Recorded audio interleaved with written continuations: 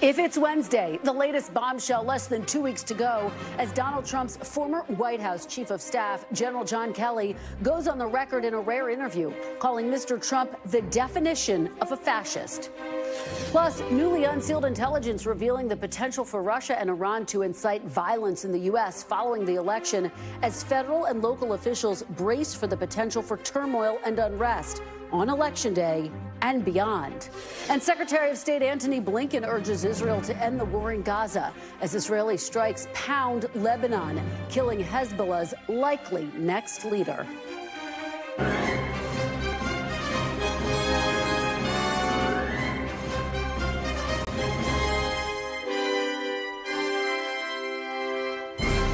Welcome to Meet the Press Now. I'm Kristen Welker in Washington, just 13 days out from the election, if you can believe it. And with early voting underway across much of the country, we are tracking the fallout from a stunning on-the-record condemnation of former President Donald Trump by his longest-serving White House Chief of Staff, retired four-star General John Kelly. Kelly telling the New York Times in a recorded interview that he was deeply troubled by Mr. Trump's comments about using the military against his domestic political rivals, and that, in his view, Donald Trump meets the definition of a fascist. Looking at the definition of fascism, it's a far-right, authoritarian, ultra-nationalist political ideology and movement characterized by a dictatorial leader, centralized autocracy, militarism, forcible suppression of opposition, belief in a natural social hierarchy. So certainly, in my experience, those are the kind of things that he thinks would work better in terms of running America. He certainly falls into the general definition of fascist, for sure. Now, Kelly told the Times that during his tenure at the White House, President Trump wanted personal loyalty over loyalty to the Constitution, and that he expressed contempt for disabled veterans, and that he had even praised Adolf Hitler. He commented more than once that, that Hitler did some good things too. I said, first of all, you should never say that. But if you knew what Hitler was all about from the beginning to the end, everything he did was in support of his racist, fascist life, philosophy, so that nothing he did, you could argue, was good. It was certainly not done for the right reason. And but he would occasionally say that.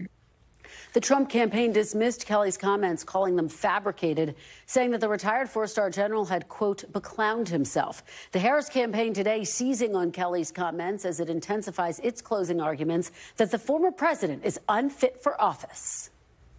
This is a window into who Donald Trump really is from the people who know him best. And it is clear from John Kelly's words that Donald Trump is someone who, I quote, certainly falls into the general definition of fascist. Donald Trump is increasingly unhinged and unstable.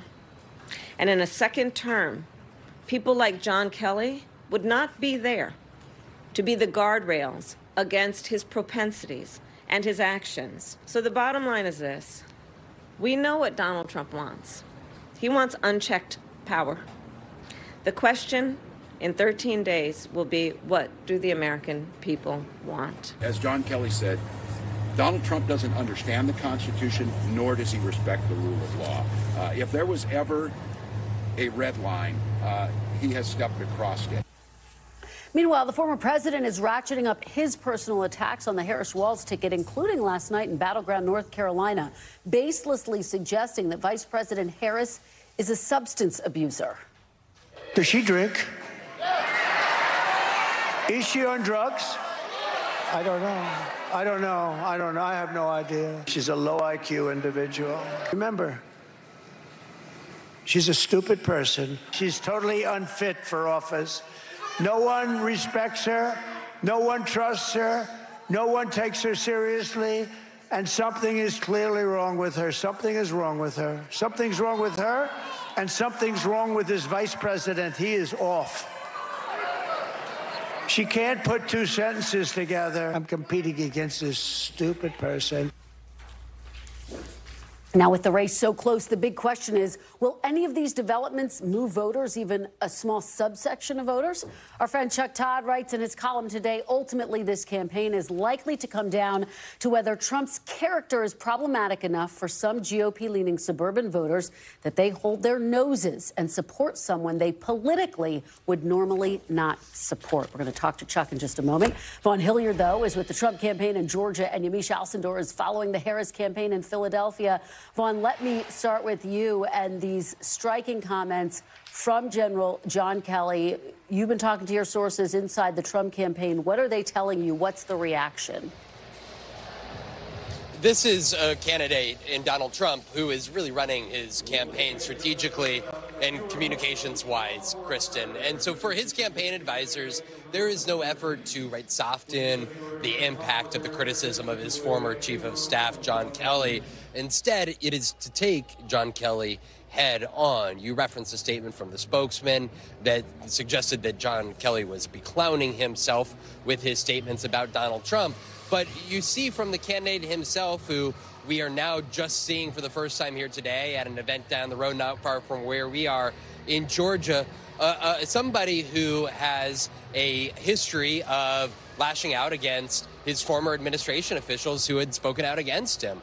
James Mattis, his former Pentagon secretary, said that Donald Trump wanted to divide Americans instead of unite. You had the likes of another defense secretary, Mark Esper, speak out against him. H.R. McMaster, his national security advisor. You have Rex Tillerson, his former secretary of state, his former national security advisor, John Bolton. Really, though, what John Kelly's words, though, is really for the first time you hear directly from somebody that worked so closely with him, calling him an authoritarian. And I want to let you listen because I mentioned for Trump and his campaign, this is about responding and making these individuals a part of the campaign. Take a listen to Donald Trump on the campaign stage last night in Greensboro, North Carolina. When Putin saw how weak we were, how pathetic we were with the stupid Milley and these generals that aren't even generals as far as I was concerned, what a stupid group of people they were. Mattis, Milley. We have a great military, and they're not woke. Some of the stupid people up top are woke.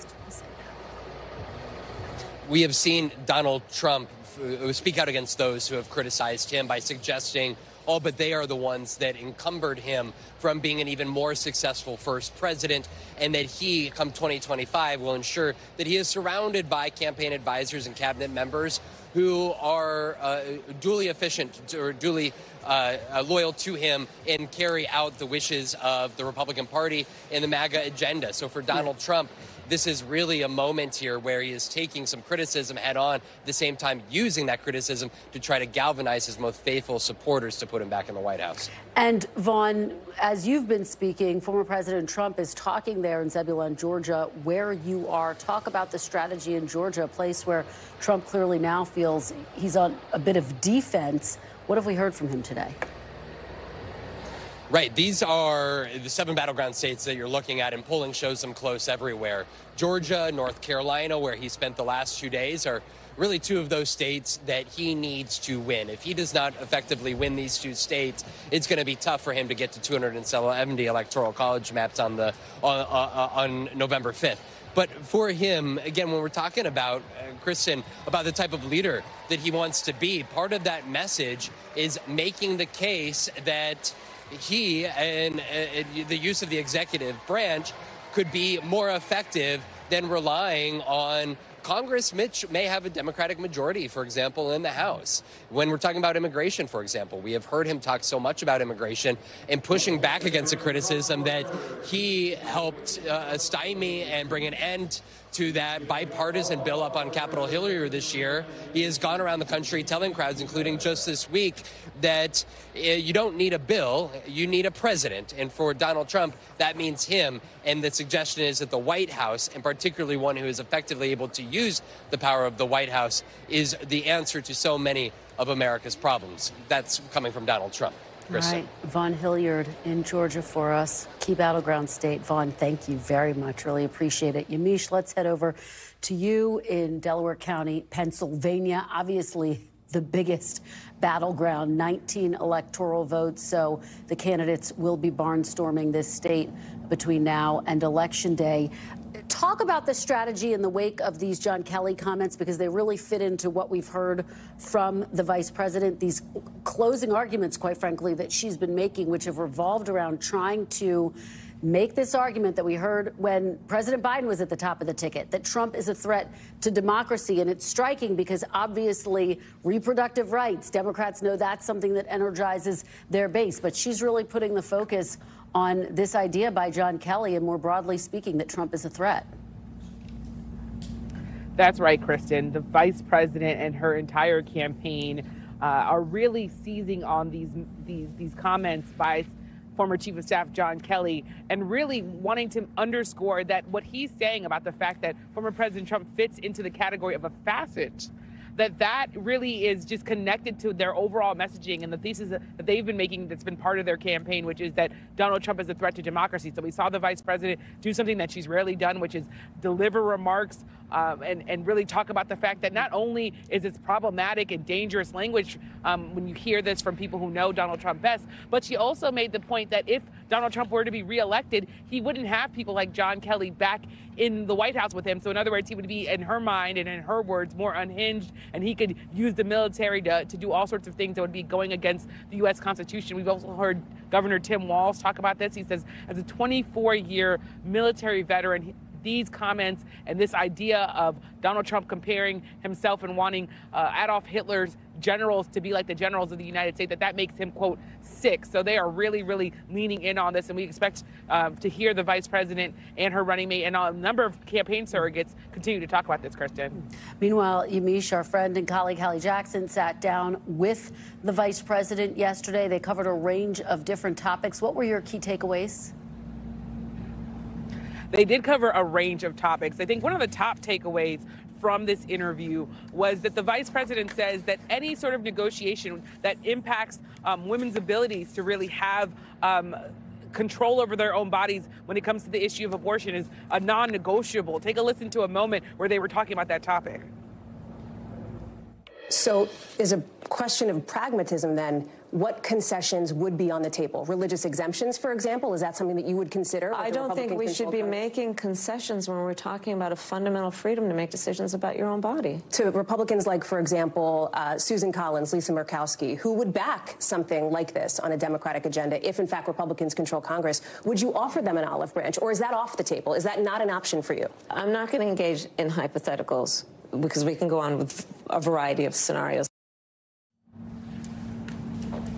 Another interesting moment from that interview was that Vice President Harris said she thinks that the country is ready for a woman of color herself to be president, a topic that she has not wanted to engage in, like in a big way, but a topic that she was very comfortable talking about in this interview, Kristen. Yeah, very different strategy than we saw with former Secretary of State Hillary Clinton, for example. Yamiche, thank you so much. Joining me now on set is NBC News chief political analyst Chuck Todd, Betsy Woodruff-Swan, national political correspondent for Politico, Faz Shakur, senior advisor to Vermont Senator Bernie Sanders, and Republican strategist Doug Heye. Thanks for being here. Betsy, let's start with these comments by John Kelly, obviously getting a lot of attention, but the big question is, are they going to move the needle? Are they going to bring anyone into the Harris category? I want to play a little bit more of them and get your reaction on the other side. He's certainly the only president that has all but rejected what America is all about and what makes America America in terms of our Constitution, in terms of our values, the way we look at everything, to include family and government. And he's certainly the only president that I know of that was certainly in my lifetime that was like that. What do you think the impact's going to be? I don't think it's going to be as helpful to the Harris campaign as she and her team are banking on. There's no question that they see this as an enormous political boon, that it's something the vice president wants to talk about in her town hall tonight, that it's a theme she's been leaning into so hard in these key final days of the campaign. At the same time, though, it's very much of a piece with what so many former Trump White House officials have been saying for 3 years now. The fact that his closest advisors, including his closest national security advisors, have said he's a danger, he engages in this type of disturbing activity and rhetoric. These allegations are part of a long-running theme, and they're not part of a theme that has resulted in making this race clean cut and easy for the Harris team. Yeah, Chuck, do you think that John Kelly speaking out encourages other Trump officials to speak out? And could that be something that moves the needle when we're talking about the inches of this race? Well, what's interesting, and I want to piggyback on something that Betsy just said, is I think we need to step back and realize how strategic the Harris campaign has been today just about this topic. If you had any doubts about how they were going to close, there should be no doubts. Right. If you have any doubts about what the theme of her speech is going to be on the National Mall, I think I know. We just heard a preview of it. They've decided to close on this match. There's two ways to look at it. It's the one voter that's left that she can get. This is an incredibly hard voter to get. But you have to work at it. This is a Republican voter who probably has voted for Trump once or twice. Right. And you've got to get them to do something that perhaps they've never done before. And not only that, Harris might be more liberal than any Democrat that they have ever encountered. And they're likely, here, let me give you an example. State of Pennsylvania. Bob Casey is trying to win over a Trump voter to win.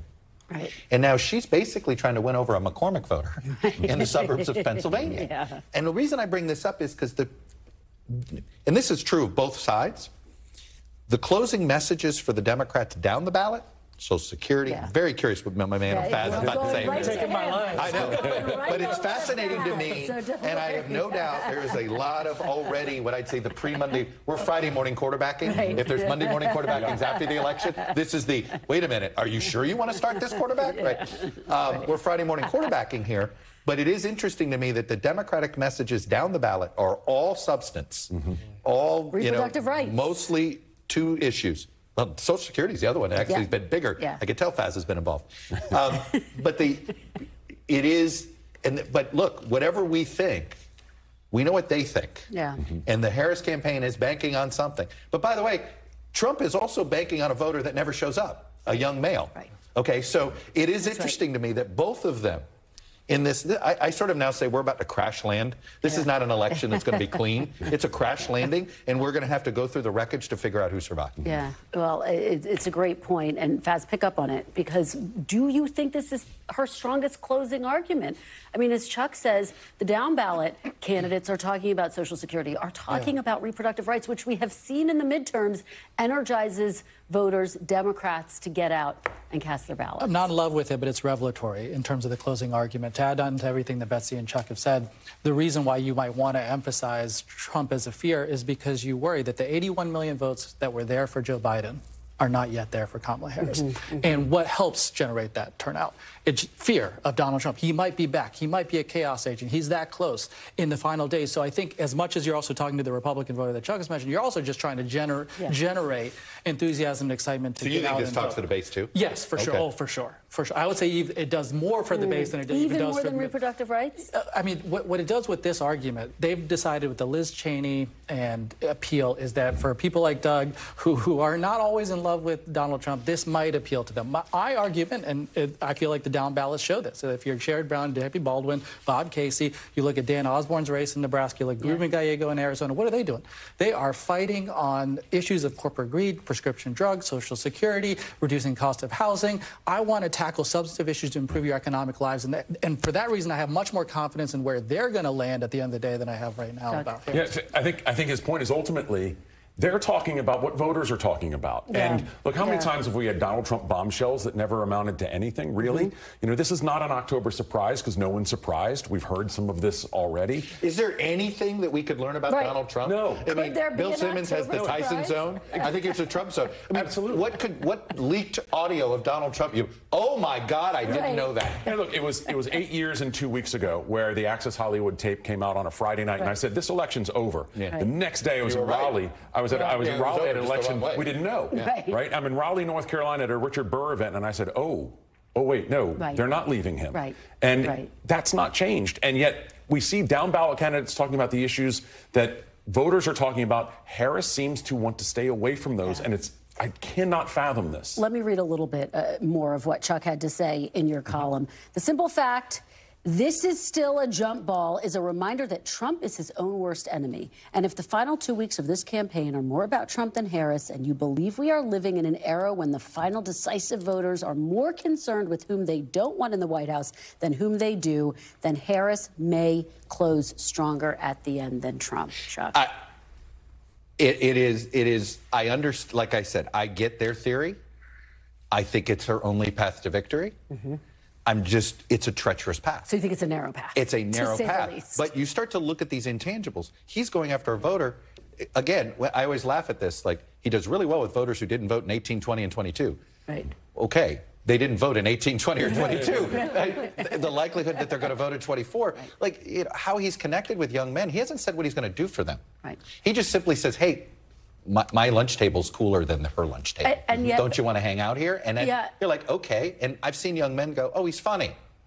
But it hasn't translated to a vote yet. And the question is, will it? But so much of the focus has been on energizing young male and male voters, African-American male voters. Betsy, that's where a lot, I mean, women voters as well, obviously, but a real focus on that from both campaigns. Yeah, no question. And it's clear, of course, that if Trump is able to peel off just a point or two in terms of Harris's African-American support, you lose states, you lose congressional districts, you lose the makeup of the House of Representatives. It's existential for Democrats that they just do really, really well with that voting bloc. Yeah. Of course, what I find striking is the issues where Harris is willing to compromise versus the issues where she's not. And some of this gets back to these former Republican voters. She's walked back where she stands on fracking compared to 2019. She's walked back some of the very progressive policy stances that she took in that primary. Where she's not compromising, where she won't give an inch, is on these reproductive rights issues. Even when Hallie, of course, posed it as a religious exemption issue.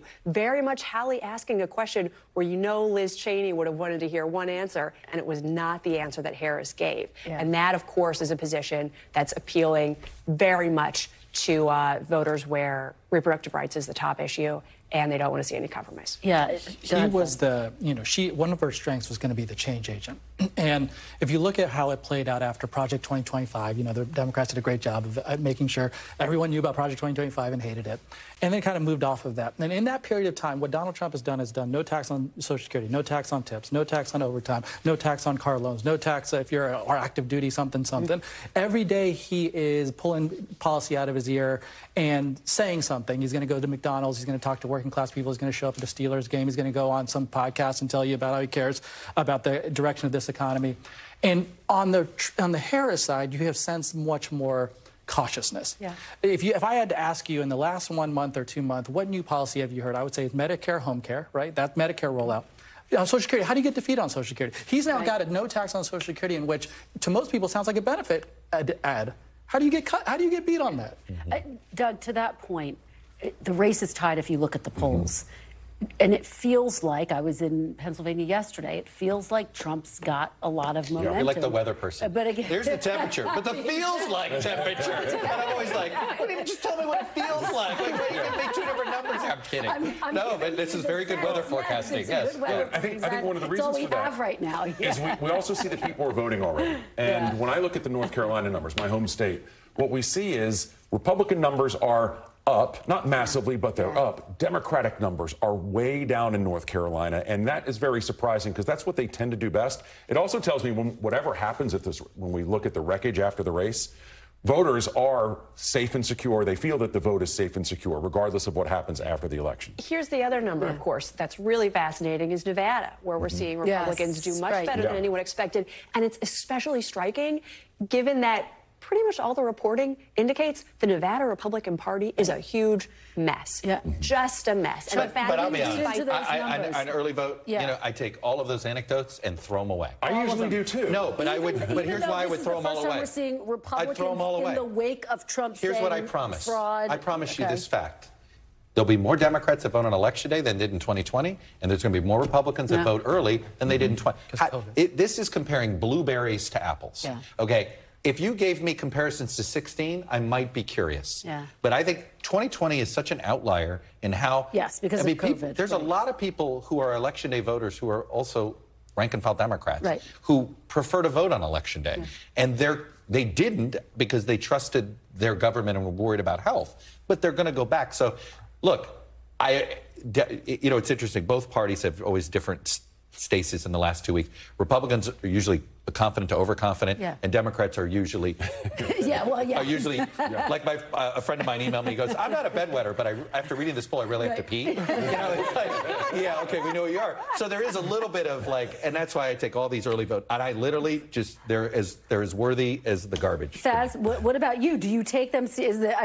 For lack of a better term, are you getting the sense that people are starting to pee? I agree with Chuck. We're very early, and you take the numbers against 2020, and you're like, well, last time the Republicans actively urged people not to vote early, and this was during COVID, in which we expanded the accessibility of voting, and so Democrats were taking advantage of it. We're more COVID conscious, so the numbers, the apples, they don't work, and so I believe there is so much time left in the early vote. I take all of this with a grain of salt. Just very quickly, though, do you think Harris, if she wants to regain the momentum in these final days, does she need to put more meat on the bones of some of these policies? Chuck talked about what we're anticipating from her closing argument next week, based on what we heard today.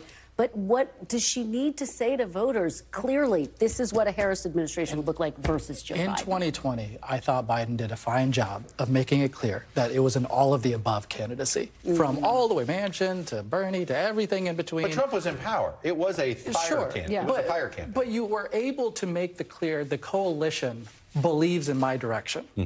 And I do think that now you've gotten a push, right, from Liz Cheney, like we need to get the Republican, soft Republican votes here.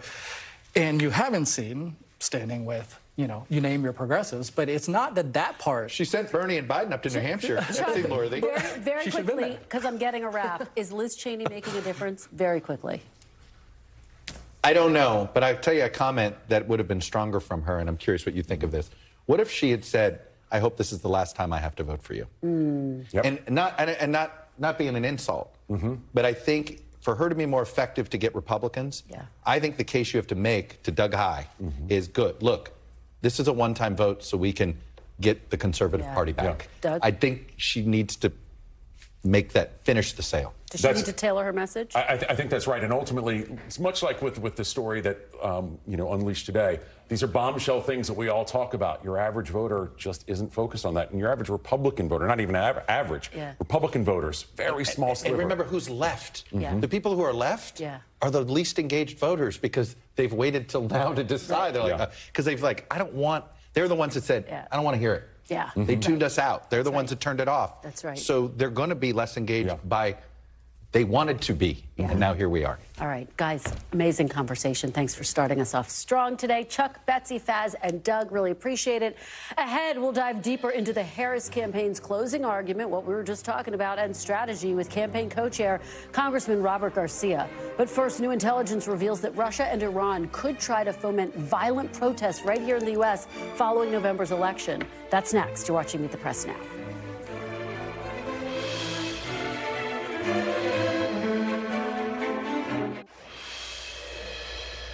Welcome back. The legal fight over the election is already getting underway. According to a review by NBC News, battleground states have been flooded by close to 100 lawsuits, some of which could shape how votes are cast and counted. It comes as NBC reports that state and local officials around the country are taking major steps to protect election officials amid the increasingly hostile political environment. And in a newly unclassified assessment, the intelligence community says it's increasingly confident that Russian actors are considering and in some cases implementing a broad range of influence efforts timed with the election. The assessment also warns that both Russia and Iran may try to incite violence. NBC News Justice and Intelligence correspondent Ken Delanian joins me now. So, Ken, this is terrifying. In addition to everything that folks are concerned about when they think about this election cycle, the idea of having that type of influence from foreign adversaries really unnerving. What are the key takeaways from this assessment? Well, the first thing is it's remarkable that they released this much information. I've never seen that before. The intelligence community is really trying to lean forward this cycle to get the message out that our foreign adversaries are interfering in our politics in a way to try to inoculate the public. If you see a deep fake video, it might be a foreign adversary. But this aspect of they might foment violence, that is really frightening because, millions of people are receptive to the idea that there is election fraud. And what this intelligence assessment says is that Russia and Iran specifically are primed to sort of foment that message and spark protests, and they have a lot of capabilities. They even have the capability to disrupt election networks through cyber means, but this document says that they don't think that they will do that because there would be a huge risk of U.S. retaliation. Ken, of all of the concerns, what's the biggest concern? Obviously surrounding the violence, but within that. Well, there's two. There's also the idea of confusing people about when and where to vote, which could suppress the vote, say in a key swing state on election day. Deepfake videos could do that. And then, as you said, it's this idea of spewing out disinformation about fraud, getting people to disbelieve the results and sparking violence. And Ken, why was it unclassified now? Well, they've been doing this regularly. They've been doing regular briefings, and they've made a decision in this administration to get this information out, as opposed to 2016 when it was all happening behind the scenes. They knew the Russians were interfering, but they didn't give us the details until much later.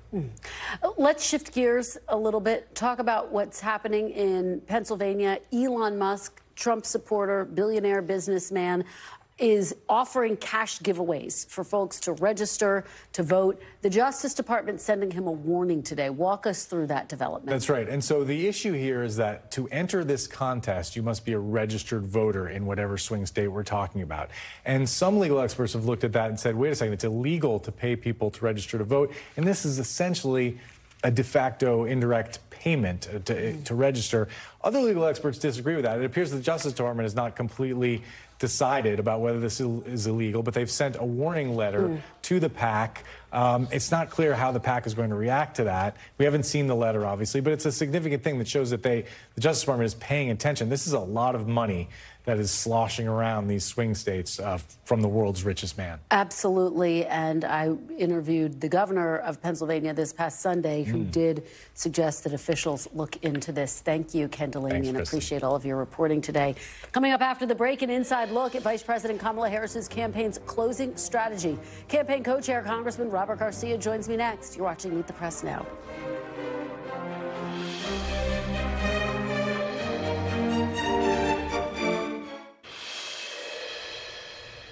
Welcome back. As we mentioned, Vice President Harris sat down with my colleague Hallie Jackson. She was pressed to clarify how her administration would be different from President Biden's and whether she viewed his record as a political liability. Are the last 4 years an obstacle to you in this race?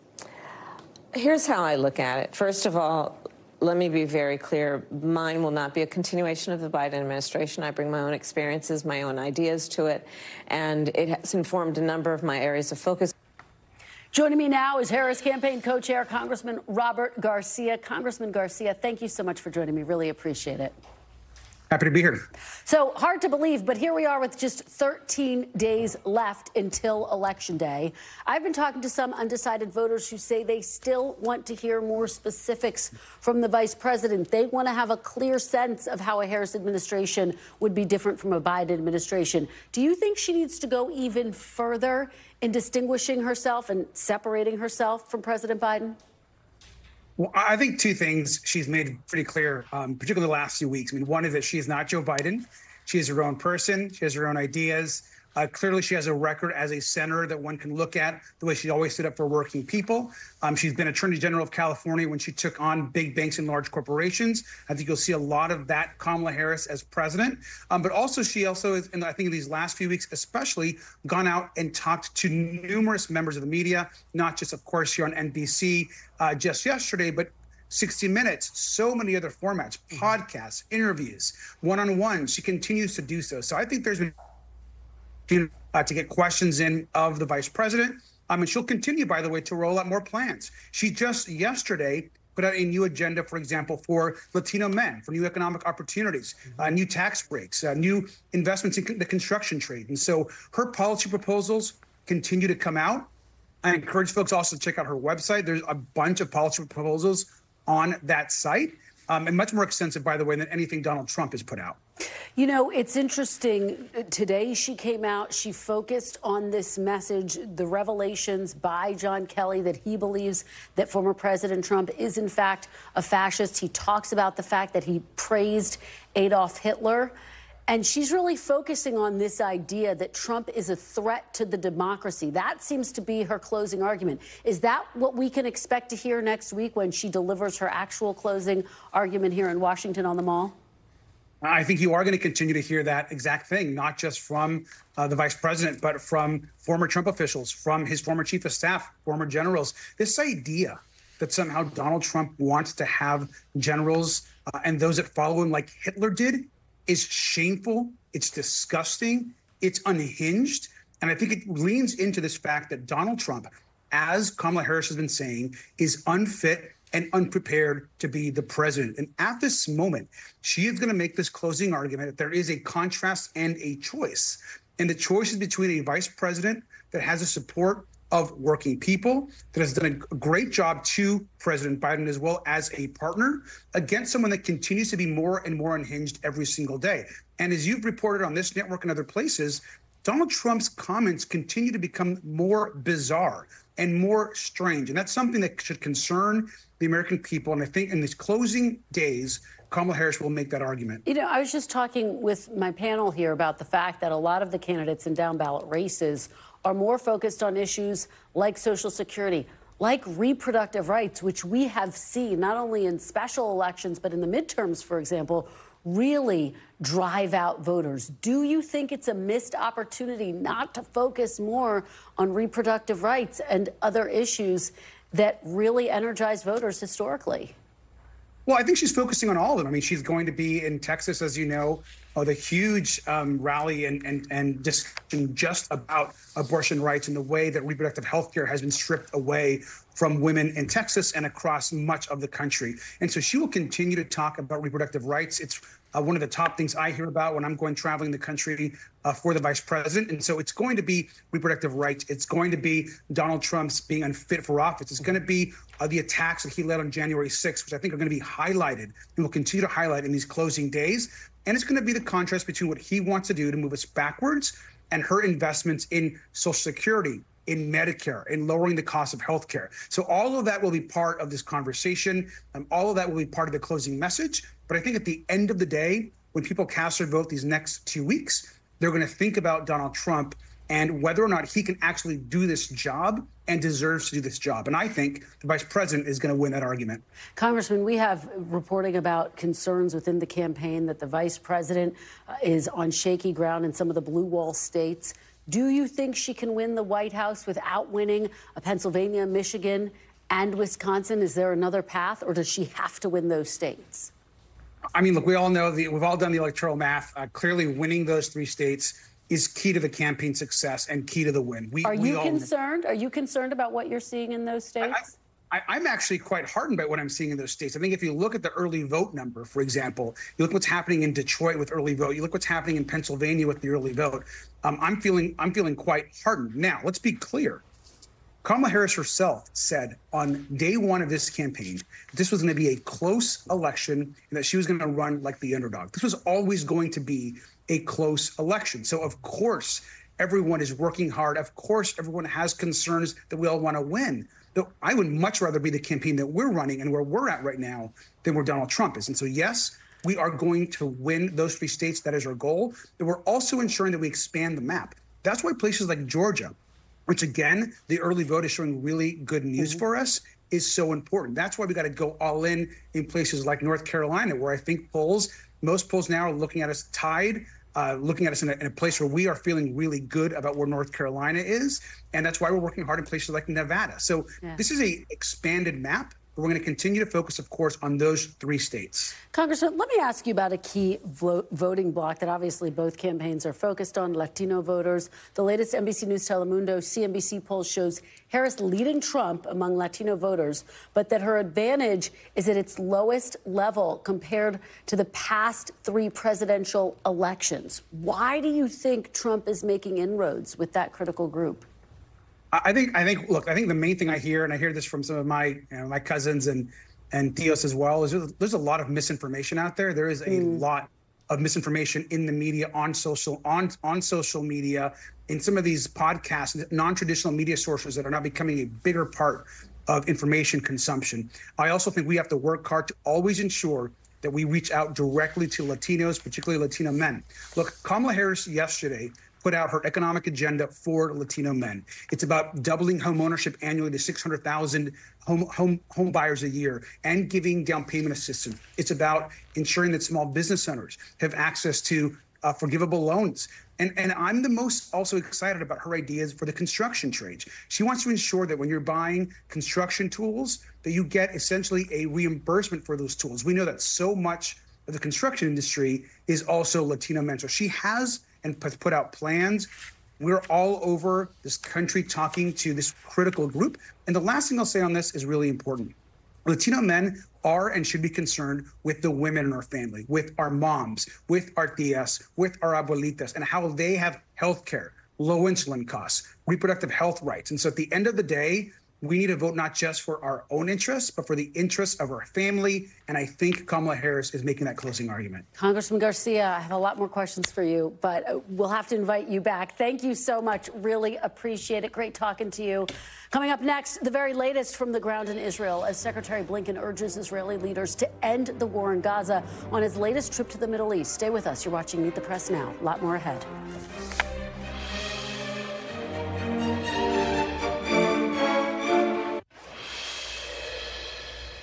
Welcome back. The Biden administration today making its most forceful push yet to get Israel to end its war with Hamas. Since October 7th, a year ago, Israel has achieved most of its strategic objectives when it comes to Gaza, all with the idea of making sure that October 7th could never happen again. Now is the time to turn those successes into an enduring strategic success. And there are really two things left to do. Get the hostages home and bring the war to an end with an understanding of what will follow. Secretary of State Antony Blinken made that plea as he left Tel Aviv this morning. It comes as Hezbollah confirms that one of its top officials, who was expected to become the group's leader, was killed in an Israeli strike. Israel, meanwhile, continues to strike Hezbollah targets in southern Lebanon and as it weighs potential strikes on Iran. NBC's Ralph Sanchez has the very latest from Tel Aviv. Hey there, Secretary Blinken departed Israel today en route to Saudi Arabia, and his parting words to the Israeli government as he boarded his plane was that the U.S. sees it as critical that when Israel retaliates against Iran for that October 1st ballistic missile attack, it do so in a way that does not trigger a new cycle of escalation. The U.S. wants to see a kind of Goldilocks strike, big enough that it sends a message to Iran, small enough that it doesn't trigger a regional war. That is obviously a difficult calculation to make. Israel's defense minister was at an air base here a little earlier today, speaking to the pilots who will carry out that long-range strike. And he was saying, making very clear, it is a question of when, not if, that Israel retaliates. The Israeli government is also signaling it plans to hit back after Saturday's Hezbollah drone attack, which we are now learning had actually damaged the private residence of Prime Minister Benjamin Netanyahu a little further up the coast here. That is a fact that was under military censorship in this country for several days. It is seen as an absolutely massive security failure. You can only imagine if a militant group was able to launch a drone that damaged the private house of President Biden in Delaware, the kinds of questions that would be asked. Meanwhile, we are seeing just a spiraling humanitarian crisis in northern Gaza, where Israeli forces are besieging the Jabalia refugee camp. They say that they are pursuing Hamas militants who have regrouped there. But the UN is warning that food, medicine is not getting in. Hospitals are absolutely overwhelmed. Rescue crews are not able to collect bodies that are piling up in the street. And just one grim data point, the United Nations today saying it's been forced to call off its polio vaccination campaign in the north of the Strip because Israel's bombardment is so intense at this point. So that is children inside Gaza who are not going to be vaccinated against polio because of the intensity of the fighting. Back to you. Grim update indeed. Ralph Sanchez, thank you so much for that report. And still to come, we are checking back in with a leader of the Uncommitted movement, which protested the Biden administration's handling of the war in the Mideast at the ballot box during the primaries, to see where she stands now on the presidential race. You're watching Meet the Press Now.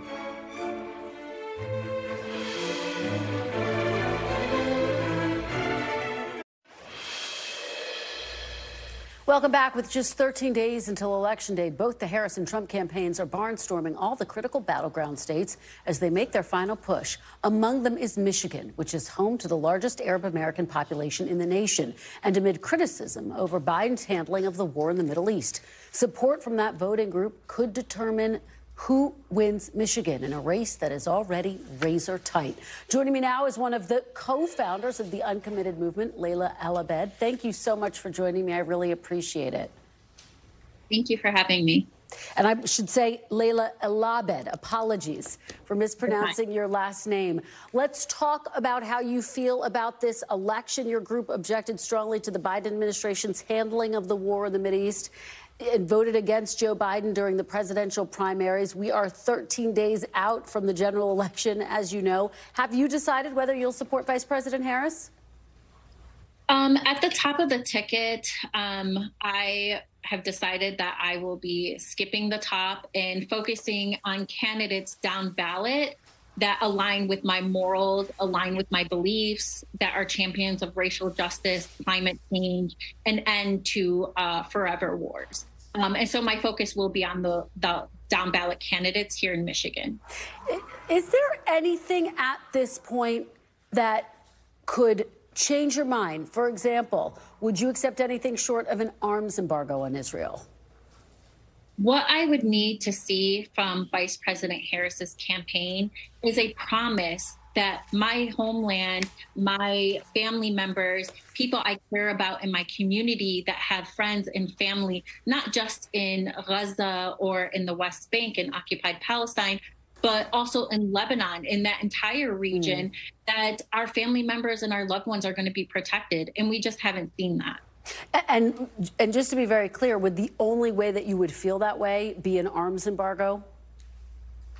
It could look like an arms embargo, or it could just be, adopting a policy that is in compliance with our own international laws and our American laws that says we will not fund a foreign government that commits war crimes. And there has been evidence after evidence that Israel has indeed committed war crimes, and we should end that blind support in weapons funding to Israel. And I think there should be a more diplomatic process to ending the war on Palestinians. Layla, your organization has warned about what you've called the dangers of a Trump presidency.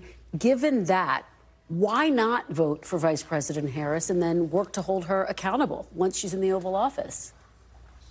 For some of us, voting, for Harris as a priority to block Trump's extremism is priority. And there's going to be leaders and uncommitted voters that do cast a Harris vote.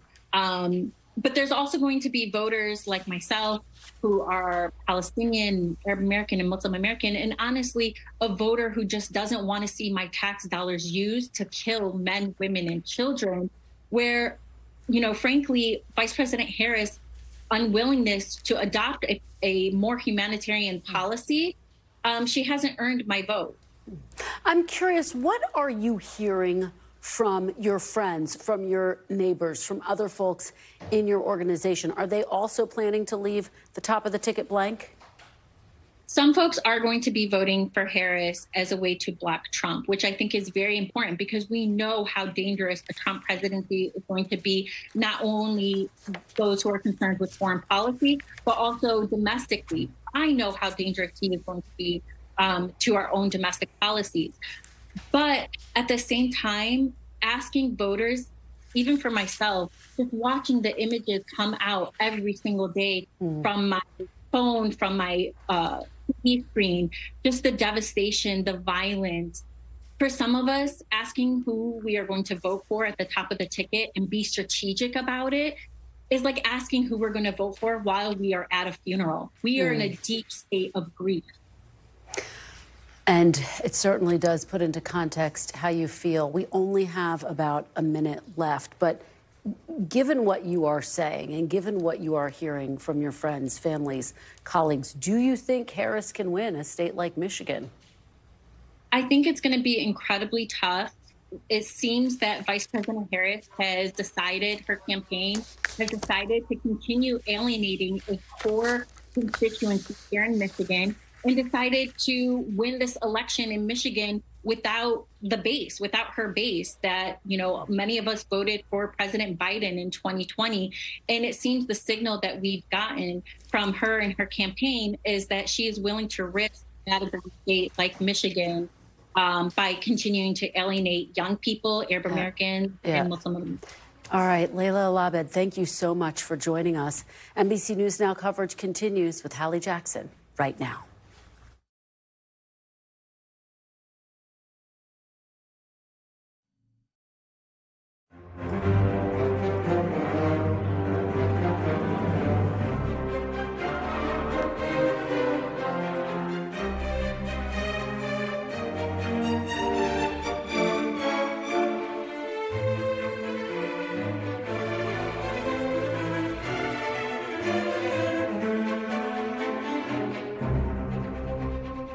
Thanks for watching. Stay updated about breaking news and top stories on the NBC News app or follow us on social media.